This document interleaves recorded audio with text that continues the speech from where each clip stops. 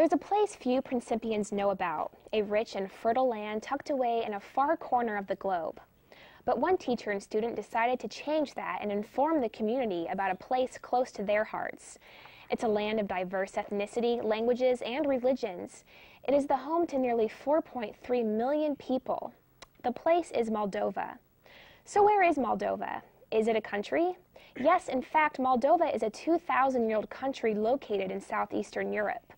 A week ago, Professor John Williams, along with Moldova native Paulina DeBryan, gave the campus an educational and entertaining presentation about the country, in memory of Professor Williams' wife.